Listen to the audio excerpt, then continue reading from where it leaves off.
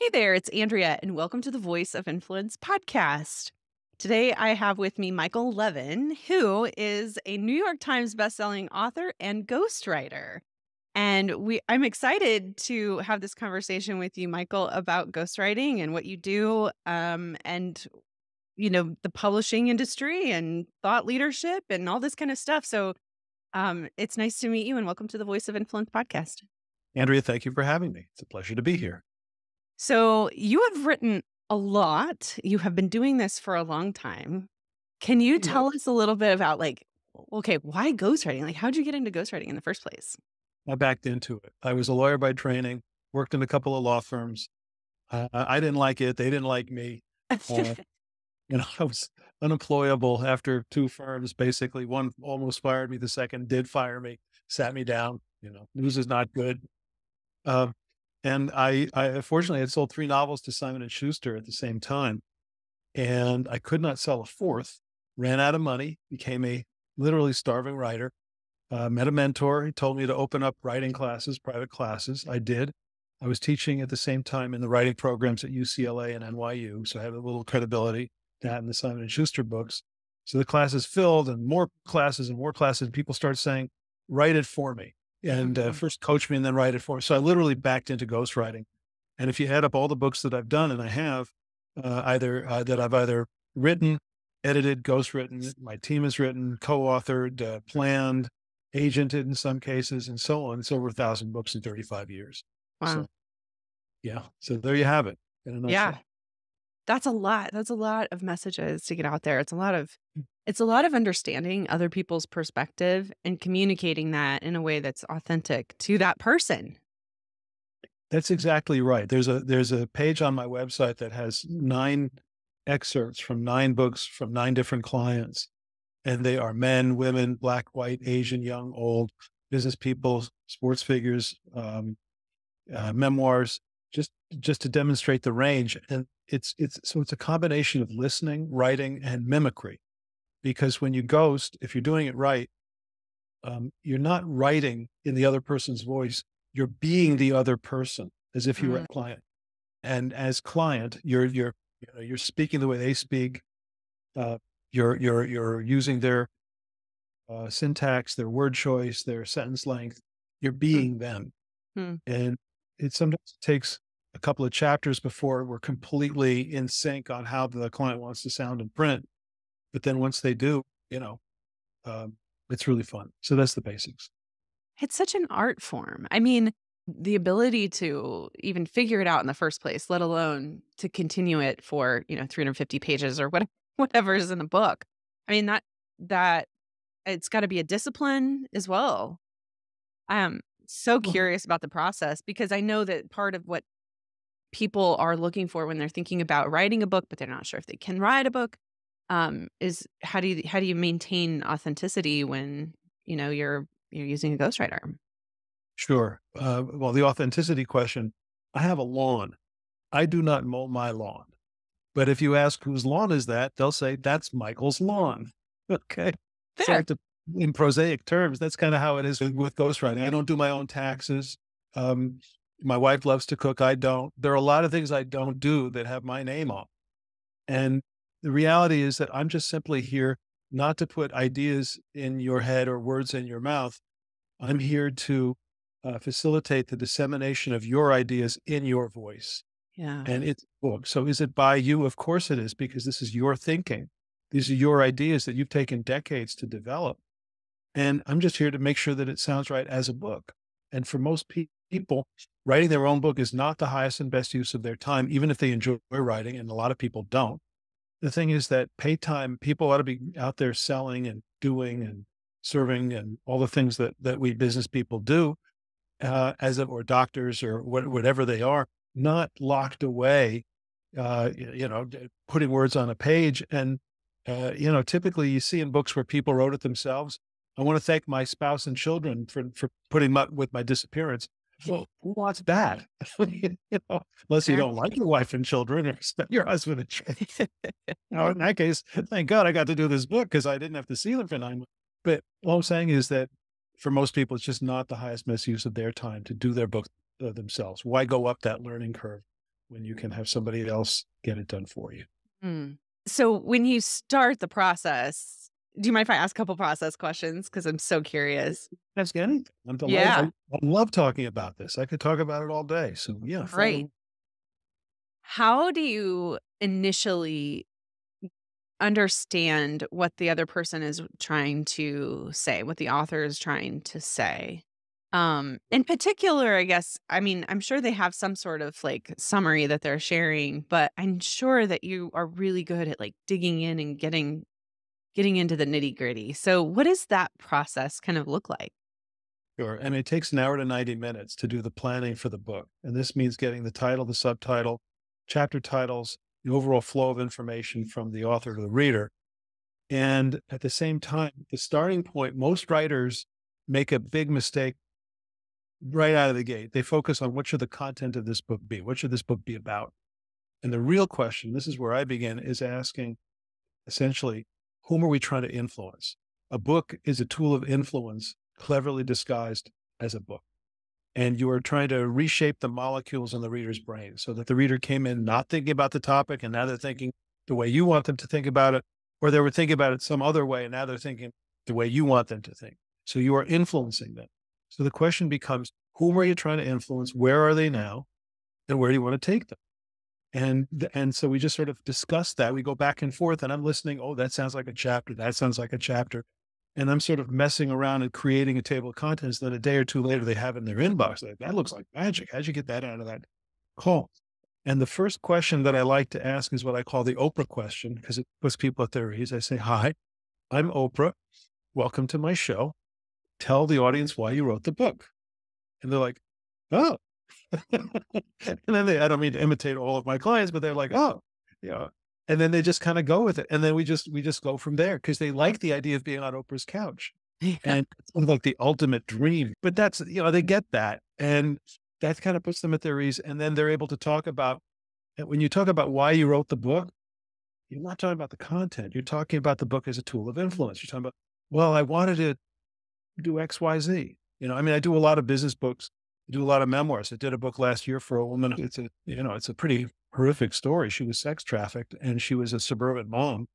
And the guy who had put her into this thing basically on weekends basically said, if you try to get out of this, we're going to tell everybody who you are and what you do. And she lives in in a religious community, so this would have been just disaster for her and her family. And somehow she got out and now she speaks in front of 25,000 people and at conferences and tells her story to help other people get out of the same predicament. And so, this is a book that is a tool of influence for a person who is putting her experience out there for the benefit of the reader. And this is why I say books are not, at least the books that my company does, are not, they're not ego or vanity driven. They're acts of service. You've been doing what you've been doing forever. And now you're going to put it on paper so that other people can benefit. Some of them are going to pick up the phone and call you and hire you. Others will simply read the book and have a better financial life, better personal life, better business life because of what you've showed them. And you'll get the karma points kind of indirectly. You'll get them. But the main thing is you're out there trying to make other people's lives better. So it's not ego. It's not vanity. I mean, it's fun. But the thing is that I see a book as a tool of influence and an act of service, and no matter who the audience is. Mm. Yeah. So once you kind of have that sense of, okay, so these are the chapters, Mm-hmm. how do they figure out what they're going to put in them? How do you figure out what you're going to put in them? Well, we both look at the table of contents and we just go through I need an hour per chapter. If I can get an hour of your time once a week, we can have, let's say for 10 to 12 weeks, I can get 12 to 15 pages of book out of an interview, out of a 1 hour interview. So, in 10 to 12 weeks, which is 10 to 12 hours of your time, we will have 100 to 150 page manuscript, which translates to a book that's 100 to 150 pages, which is kind of optimal today. Mm. People's attention spans have shriveled because of social media and technology. So it's basically no longer biggest book wins. Instead, it's say what you have to say and then get off the stage. And that's what the readers like. So you give me an hour and within 2 weeks, I'll be giving you a chapter in your inbox and you're going to, oh, now I understand. Okay, I get it. And that gives you confidence for the next hour conversation or even for the rest of them, because you know that all you have to do is just kind of talk about stuff. And it's my job, it's our job on my end to put all that stuff together so that it has a sense of flow, beginning, middle, and end, and it reads like a chapter. And wash, rinse, repeat. Then we can publish it for you. We can get the marketing done for you if you want. So, I like Wow. to say I only work with people who are too busy to talk to me. If you're not that busy, you don't need a book. If you are that busy, how are you going to get it done? And that's why we have this process that Yeah. enables busy business people and busy people generally to get their books done. Hmm. I mean, it sounds so easy. It's interesting because But I sometimes it better be yeah, I guess so. something like that. I'm still figuring it out. We're waiting. I'm sorry. Sure, sure. I mean, I think one of the things that is fun about doing a podcast is that people have lots to say. And even sometimes I'm interviewing CEOs, sometimes I'm interviewing thought leaders and business owners who have a message that they're trying to get out. But sometimes it's just like a CEO that has their own day job that this is just about leadership and business problems and such, um, but even those people have they have so much to say when they're asked the right questions. Yes. And if you're interviewing for a book and and you do a good job, you might only ask 4 or 5 questions in the hour. Mm. Others kind of like a more rat-a-tat back and forth style, but typically just open the door and let them go. Oh, man. That's great. No, you'd mentioned that it's important to have a smaller book now than it used to be, that sort of thing, attention spans and all that. Um, do you ever find that there are certain people that feel like they have more to say and they're struggling with, you know, should this be 1 book or 2 books or that sort of thing? Yeah, very much so. I was just on the phone or on a Zoom call with a prospect just prior to recording this podcast. He was saying, I want to do 2 books. I said, great. What are they? And he told me what they are. And I said, well, they really need to be 1 book. I mean, you could do it as 1 book. And I'm talking myself out of getting a 2 book deal with you. But the reality is that what you call book 3, he had done book 1 already. What you call, the second of these 2 books really sounds like the first half of the first one. And then then what you were going to do next sounds like the second half of this 1 book. And he's like, really? He said, I like, make me the case that they must be 2 books. And he said, well, I think this and that. So part of a good ghost's role is to stand up firmly but gently to the client, politely and courteously, and at the same time say, I'm not going to let you drive this off the cliff. I'm not going to let you put things into the book that are going to be detrimental. And if you don't need 2 books and we can do it as one, then based on my experience doing this, I'm going to suggest you do it as one. Hmm. A lot of ghosts are not only afraid of their clients because they're successful, but depending on how they were educated, they may hate business. Young people today are taught basically at the university level to hate business and to Mm. think that business is bad. At the same time, they love their iPhones, they love their Starbucks, they love their Lululemon, uh, but they hate business. I go, what? So the thing is that you've got to be very careful. If you're choosing a ghostwriter, does your writer have a built-in unconscious bias against business and business people? And if so, they're not the right person. And I'm not going to sit here and hold a brief for the business community and say, well, they've never done anything wrong or anything like that. Right. That's certainly not true.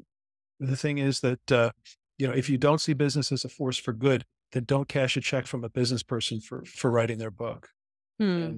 and have the courage to say, and then at the same time, you can't be afraid of them. You've got to be able to say, that's going to be detrimental, or that's not a story that we need to tell. I'm a lawyer by training. I have a libel, Yep. red light in my head that goes, I said, we can't say that. And they're like, yeah, you're right. I can imagine that the people that you're talking to, the people that you're helping write these books, that while they have a lot to say and they have maybe a high-powered career, there's still some, I don't know, vulnerability or, they're putting themselves in your hands. So being able to trust you is pretty important. Yes. And it's essential. I mean, there has to be trust on so many levels. First, the confidentiality issue. I've been doing this for Yeah. 5 years. I've never had a breach of confidentiality. So that's the first thing. If you look me up online, you won't find anything negative about me. Why? It's because I do a good job, and if I mess up, I make it right as quickly as possible. So just on a basic level, there has to be trust. But it just as people will sometimes tell their financial advisors that they're getting divorced, before they've told their spouse. People tell me things that they've never told anybody, and twice it's happened that people have written checks to Dr. Levin because they found it so therapeutic. I'm not a doctor; I'm a typist. But but the trust comes. The trust comes, I think, because I'm a good listener. That's really what it comes down to. It's my ability to listen is what convinces people that I'm the right person to work with, because listening is very rare today. It's very rare that anybody listens to anybody. When other people are talking, we're just sort of like waiting for them to stop so we can say what we say next. And when you're actually listened to, it's kind of a high. It's a really neat feeling, and it's not something you get every day. So people really like the fact that I can listen carefully, courteously. And then sometimes people say, well, what about AI? Why don't you just use AI? AI cannot hear the things that you want to say, but you're not quite saying. Mm, AI cannot recognize when you're saying something that no one else in the industry is saying. yeah. And that's something I can recognize because I've either read all the books in your field or I wrote a lot of them, because I've been doing this for so long. So I like to say it's not AI, it's you and I. And you and I are going to have a great time together because we're just going to play pitch and catch. We're just going to talk and listen, and it's going to be great. Yeah. Oh, yeah. We do, in the process of like consulting, we'll do focus groups sometimes, or even after a meeting, we have to summarize, or we do summarize the input of the group.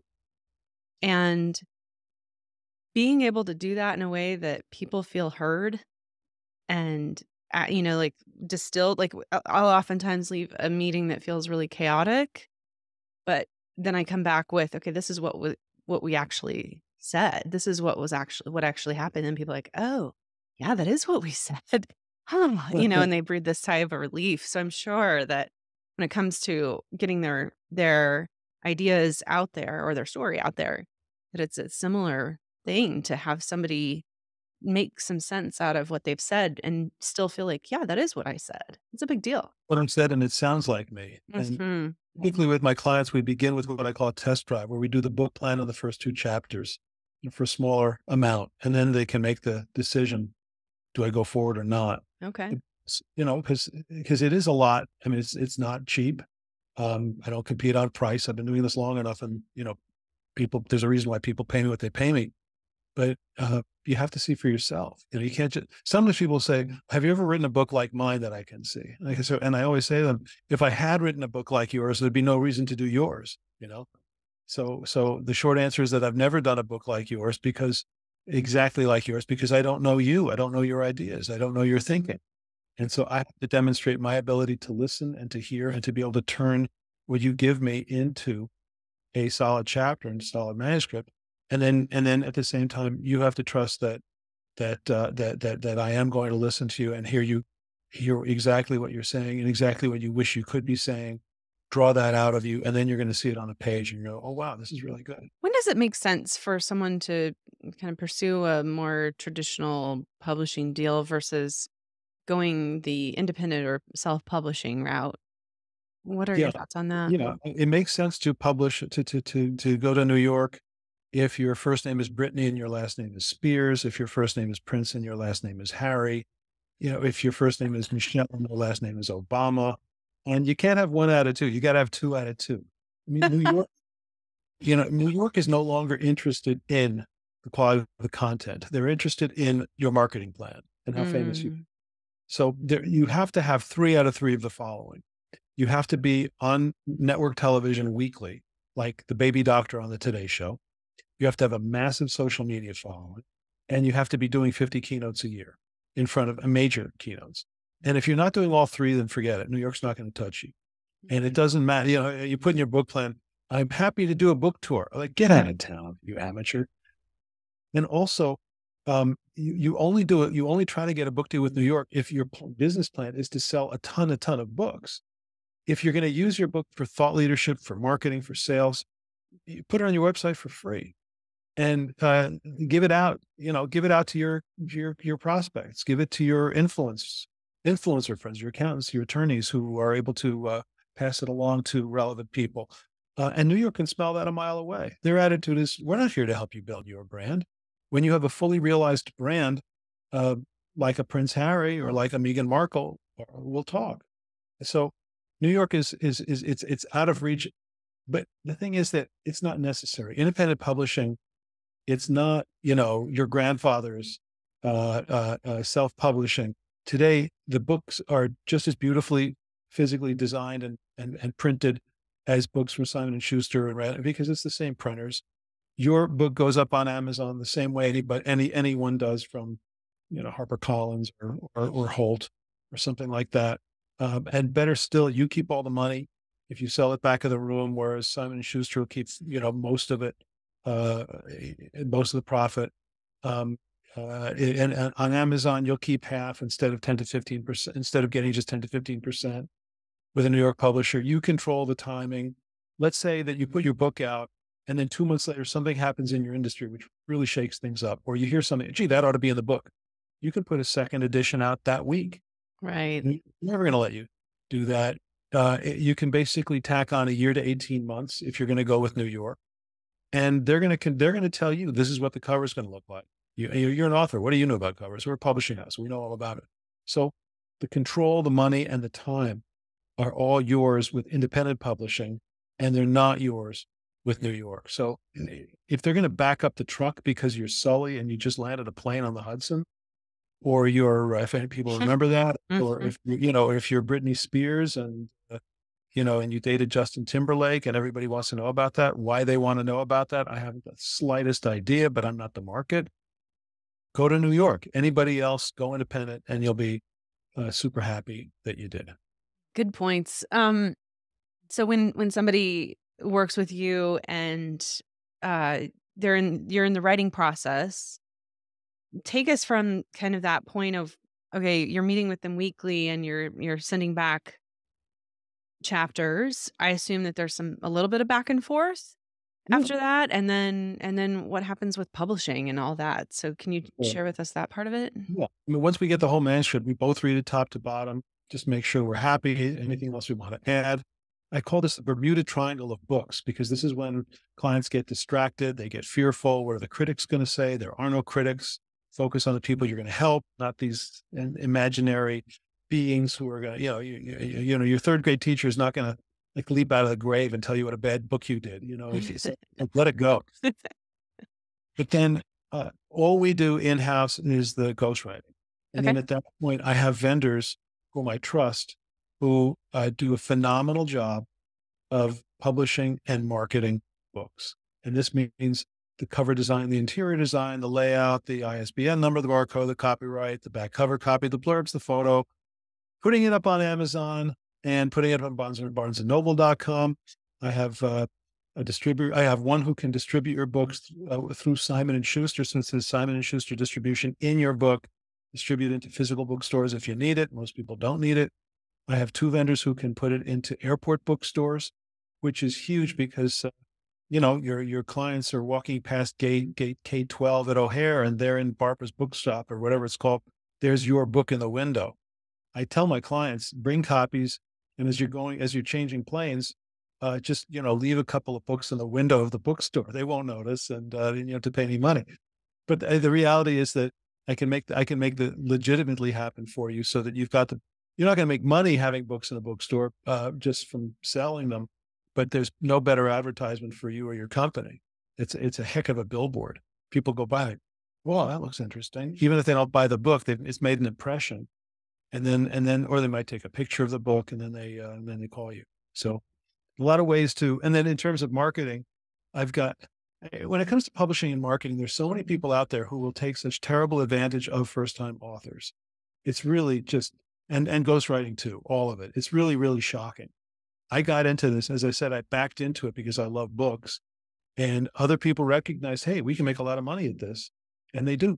And it's not good for them, but bad for the client because, you're getting ripped off mercilessly in terms of what they're charging you and what they're delivering in terms of the quality of the ghostwriting, the quality of the publishing, quality of the marketing.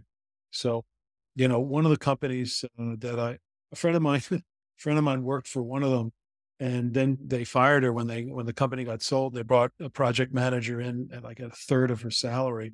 Guy had never seen a book in his life. And so I flew her to California and debriefed her for 2 days because I wanted to understand exactly what went on in this company. And I'm certainly not going to name it.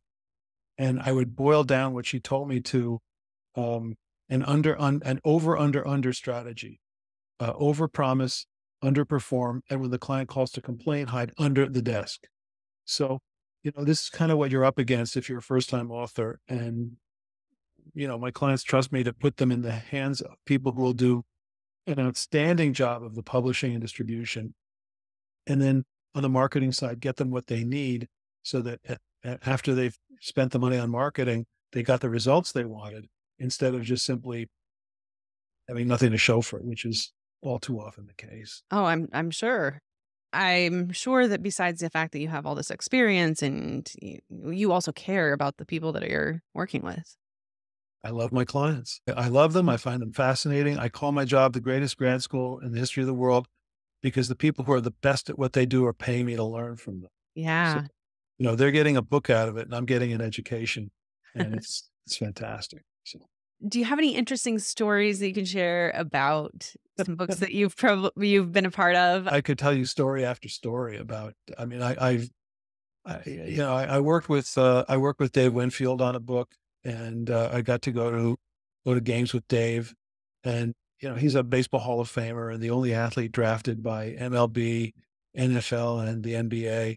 And we've stayed friends.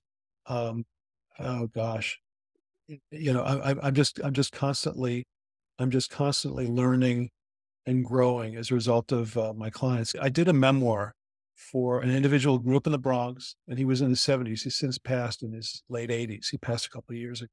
Lovely, lovely man. And he became not just a client, but a mentor and a very dear friend.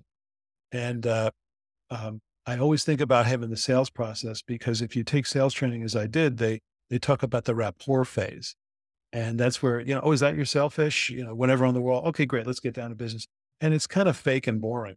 So my client he was in real estate and he and his partner wanted to buy a particular piece of land from a seller who had no interest in selling. And they finally got a meeting and they get there and he's not the nicest guy in the world. He says, okay, I've got 45 minutes and then I got to fly. And I don't even know why you came up here. I'm not selling the property. What do you have to say? So my guy says, he says, I bet I paid less for my hair plugs than you did. And his partner is like, oh my God, we just destroyed any shot. So he said, I'll take that bet. How much do you want to bet? He said, $100. So they both wrote down on a piece of paper how much they paid for their hair plugs. And my guy won. So we spent 40 minutes talking about hair plugs. And then 40 minutes into the meeting, the guy looks at his watch and says, well, I got to leave in 5 minutes. I got to catch a flight. If you want to buy the property, I'll sell it to you. Let's just do it. So, it's like everything that you've ever heard about the rapport phase should be like 2 to 3 minutes and then get on with it. Totally blown out of the water. So I get lost in the rapport phase of a call when I'm talking to a prospect.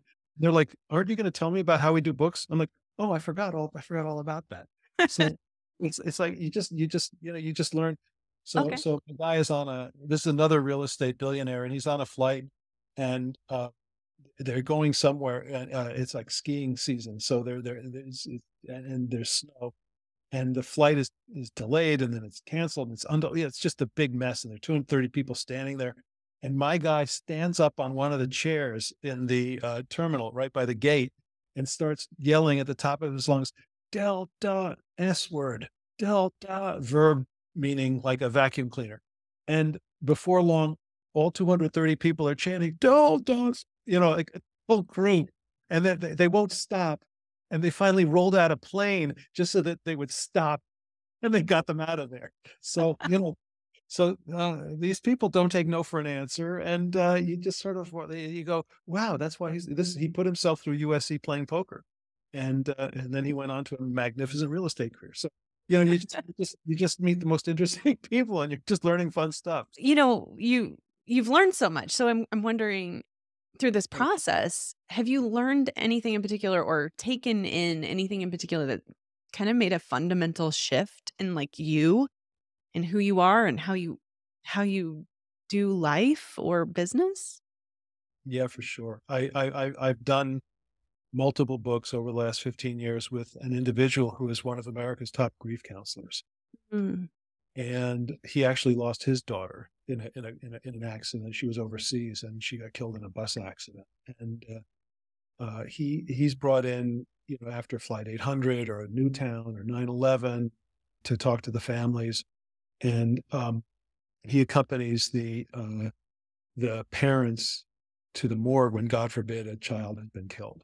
And they can't, you can't do that by themselves. He goes into the morgue with the parents. I mean, who does that?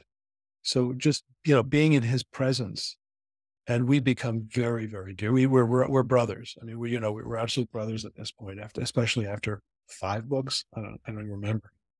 But it just, you meet somebody like that and it just sort of makes you raise your game in life.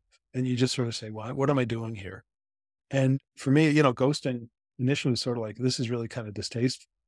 I went on Shark Tank as another story, and they sort of did an intervention on me, and it's like, no, what you're doing is really good, and you're the one, you're the 1.0001% of writers who ever made a living out of what you do. So that sort of took the stigma out, and then I sort of did the math, and I realized I only do books with positive people, positive messages. That's the qualification. And if you add up all the books and all the copies and all the lives, these are millions, there are millions and millions of people out there who have better lives today, whether it's financial or personal or body, mind, spirit, or psychological or health or whatever it is, uh, because of the work that I've been fortunate enough to do, as I said, disseminating the ideas of really smart, successful people who just wanted, who wanted a book as a force multiplier. Mm. So, I guess that's a pretty good day at the office. So, Yeah. you have to do something with your life, and working with that gentleman, you just constantly ask, can I raise my game? Mm. I couldn't, he does, but could I be a better version of me? So, Michael, what else do you want to tell the listeners about if somebody is thinking about potentially writing a book, they're thinking about a ghostwriter? How can they find you? How can they find your business? Sure. I'm going to give you 2 websites, and one is my book writing website, which is Michael Levin Writes. My website, yeah, michaellevinwrites.com. My name, Levin, michaellevinwrites.com. If they're a financial advisor, they should look, or a wealth manager, they should look at Advisor Ghost. And if you want to do a book without me, you just want to do it, I have a course online at it's called Best Earning Author, the Best Earning Author System, and it's at bestearningauthor.com. There are a lot of ways to become a best-selling author. You can buy it. You can cheat the system. Yeah. I have 2 legitimate New York Times bestsellers and 23 or so, maybe more, legitimate national bestsellers and a bunch of #1 bestsellers. But there are a lot of people who can who can buy you bestseller status, and it's a good emblem to have, but it's not all it's cracked up to be.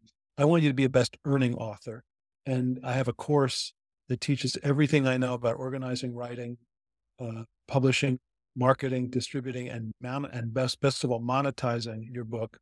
And that's at bestearningauthor.com. And I'm going to give your folks my cell number, which is 617-543-3747.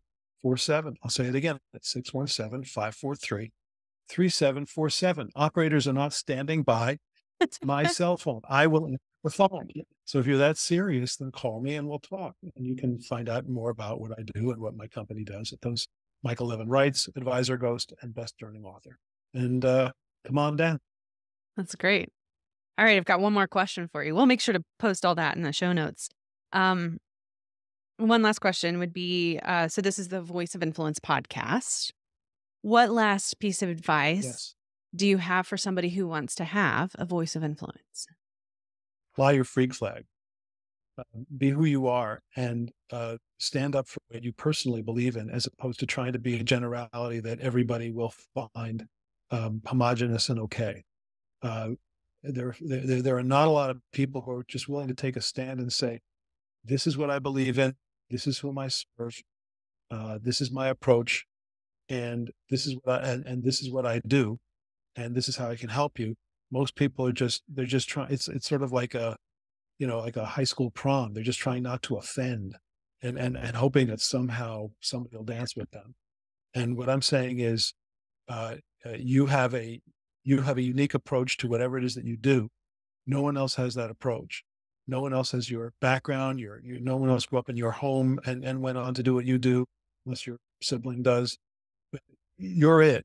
And you're not going to be able to help everybody. No one can help everybody. But the thing is that you are the right person for your tribe, as Seth Godin puts it. You're the right person for the people who have a pain or a problem that only you can take away. And so you want to stand for exactly what you stand for. Fly your freak flag. Let people know who you are, and don't try to blend in. I don't mean, wear crazy clothing and run down the street naked. I mean, stand up for what you believe in and let people know what that is. And there's a certain group of people who will love you for it. And everybody else, they were never your clients, your prospects to begin with. So. Well, thank you, Michael, for being a voice of influence on our show today. Appreciate it. And it was absolutely my pleasure. Thank you for having me. It was great. Thank you.